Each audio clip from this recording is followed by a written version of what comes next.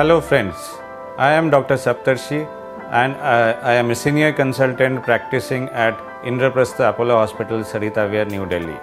So today we will be talking about thyroid disorders in pregnancy, and this is a very common situation. We see it very commonly in our clinical practice, and there are essentially two major types of thyroid disorders in pregnancy. One is hypothyroidism, the other one is hyperthyroidism. So hypothyroidism means there is excess of there is deficiency of thyroid in the body. So the thyroid gland, which is a gland situated near your neck, so that is producing less hormone, and we need to give thyroid hormone from outside. So that is the most common situation we get in pregnancy.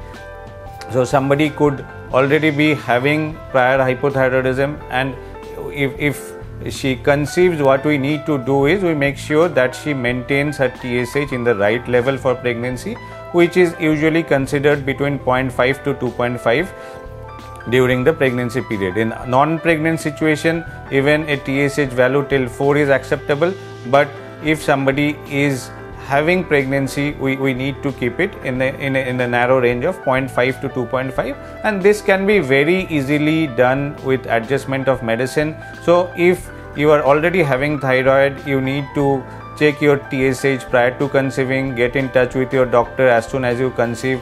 There might be a slight increment in the dose of thyroid medication during pregnancy, and if you are in close touch with your gynecologist or endocrinologist or physician who is monitoring your thyroid reports regularly, so it should not cause any problem. So otherwise there can be multiple problems related to thyroid in pregnancy. There can be developmental defects in the baby, there can be delay in maturation, brain maturation can get delayed. So all these things can be there. Even the chance of miscarriage is also more, but this can be very easily corrected. Treatment is very simple. It does not have any side effects if given in the right dose. So don't get scared if you have thyroid and you are planning to conceive. Sometimes we get to see thyroid disorders for the first time in pregnancy. So it's in normal situations we keep a TSH between 1 to 5. That is how we mostly consider as normal. But in pregnancy, even with a slightly high TSH, say 4 or 4.5, where we in non-pregnant situation, in these cases we do not start treatment. But during pregnancy, your doctor might ask you to start treatment with a slightly elevated TSH, because that will be good for the baby. So it does not harm the baby in any way. So if you are starting thyroxine, if your doctor has suggested that you need to start your thyroid medication just because it's borderline high, so it's more for safety. So it's not going to have any major impact on the baby, rather it's going to help the baby grow. So you can be very reassured that thyroid, if given in the right dosage, if monitored properly, it will not cause any problem. The other disease we actually sometimes face, which is slightly rare, is excess of thyroid hormone during pregnancy. That is called thyrotoxicosis. Even sometimes we have situations in the pregnancy where what we see is that the TSH level has gone down. So that is actually a normal physiological response in some pregnancy.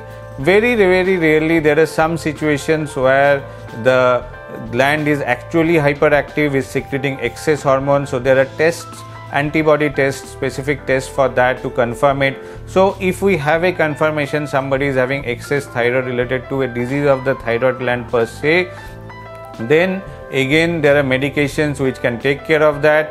And if you need to get in touch with your endocrinologist or physician, he or she will help you to understand the disease and give the right medication, and most of the complications related to hyperthyroidism in pregnancy can also be avoided.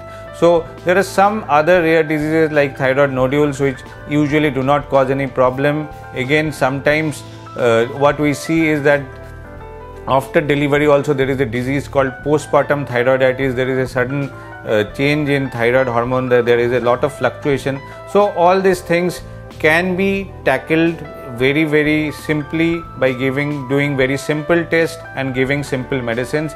So if your thyroid report is deranged, don't get scared. So it has very simple solution. It won't have a negative impact on the baby if you are getting the right treatment and getting the right test done. Thank you once again for connecting. See you again very soon.